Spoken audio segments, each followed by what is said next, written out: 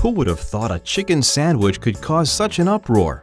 When the Christian owner of a national restaurant chain spoke out about what he believes, it ruffled a lot of feathers, because what he believes is that marriage is the union of one man and one woman, period.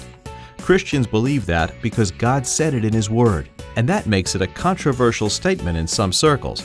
To rabid liberals and secular humanists, it's more than controversial, it's fighting words. They want the chicken to cross the road and believe what they believe instead of what God says. Or else. Or else what? Well, or else they'll boycott chicken sandwiches.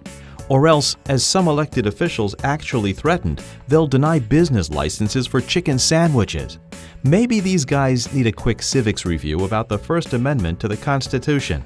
The First Amendment protects citizens against government action that would suppress free speech and the free exercise of religion. Sure, elected officials can disagree with any statements that are made about any topic, and they can openly criticize any position they don't agree with. But what they can't do is use the force of government to silence speech they don't agree with. That's abuse of their power as elected officials. And just in case you haven't figured this out, there's one surefire way to deal with elected officials who attack Christian beliefs and ignore the First Amendment: vote them out of office.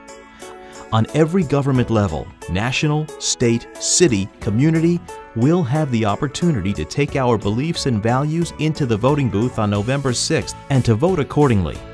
And if you don't think it's your responsibility to vote, well, to expand on Dietrich Bonhoeffer's statement that not to speak is to speak and not to act is to act, we can also say that not to vote is to vote.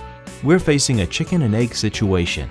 If we want to see change in our nation, we have to vote to put men and women of faith in office who share our conservative values. It's up to us. So don't be chicken. Register and vote. Go to www.fpiw.org/vote.